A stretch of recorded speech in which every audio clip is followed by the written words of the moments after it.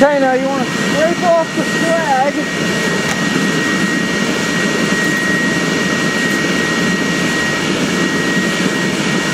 And all the hard stuff floating on top.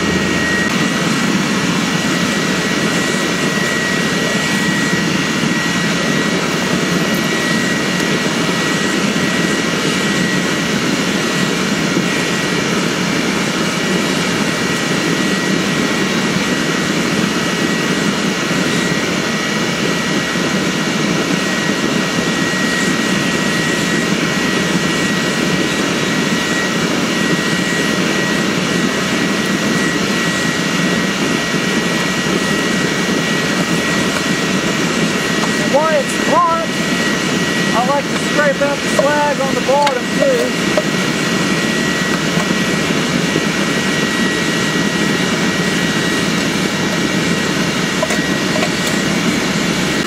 Alright, I'm going to set my crucible back in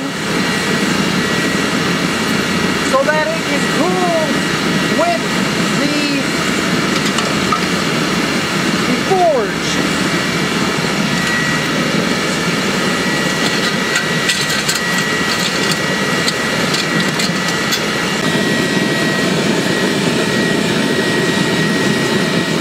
And as you can see, I got it turned down pretty low right now. But it won't take much to get her going again.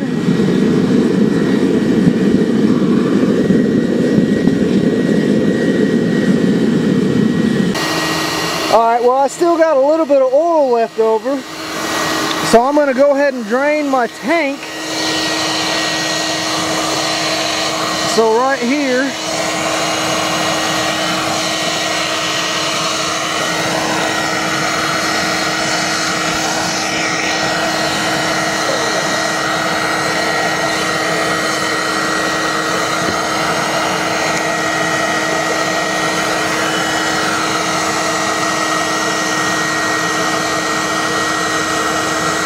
turn my tank drain on.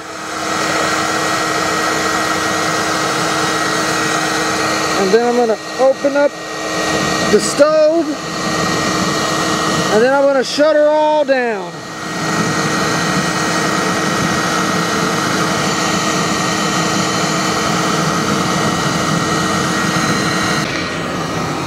And then my excess oil, I'm going to dump back into my jug to use later.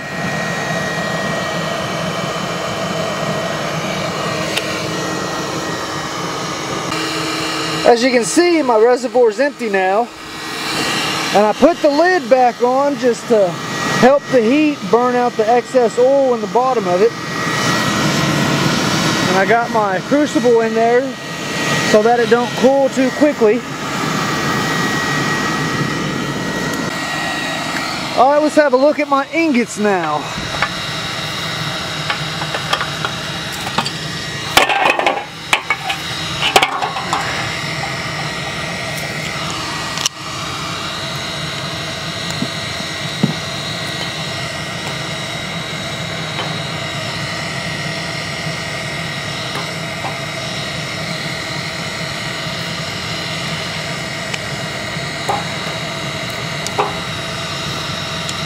And that was just a real little batch, guys.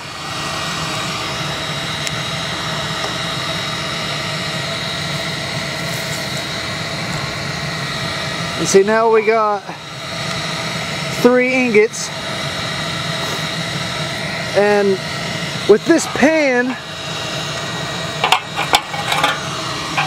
every time I weigh them, they're real close to 1 pound. I'll weigh them later so y'all guys can see, but I'm gonna have to let them cool for a good 30 minutes to an hour.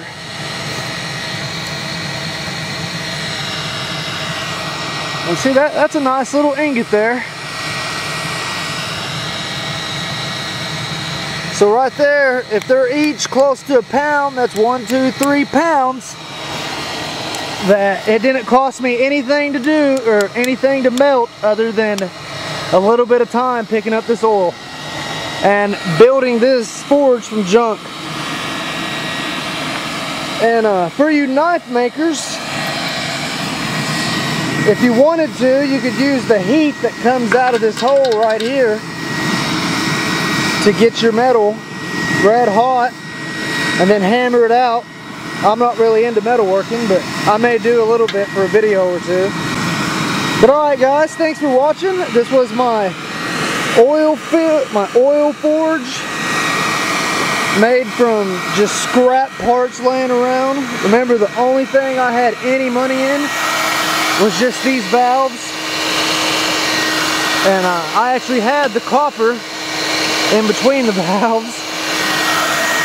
I made sure and buy the valves for the copper I had. But now while this burns out and cools down, I will leave my blower on. That way it's constantly blowing cold air into the pipe, and there's no way the heat can backdraft to my motor and burn it up. I do not want heat coming out. And see, I can hold this all the way down. Oh, and before I end the video, I wanted to show you that I use this old pressure cooker as a lid. It fits over damn well around this oil reservoir, and that keeps any water out. Okay, these have cooled down a little bit, but they're still a little bit warm to the touch. So I wanted to weigh them. Okay, that's on 0. Okay, that one's right under a pound. That's the pound, and that'd be, I mean, it's right under.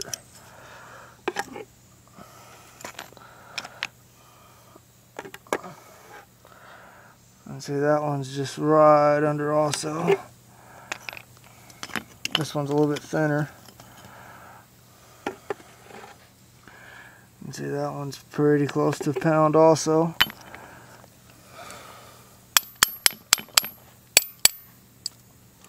These are still some pretty nice ingots. Alright guys, thanks for watching. Please subscribe if you haven't already. I still got to put my other oil burners on. I just thought today was a good day to work on this one, and I wanted to show you what it was like. But yeah, thanks for watching.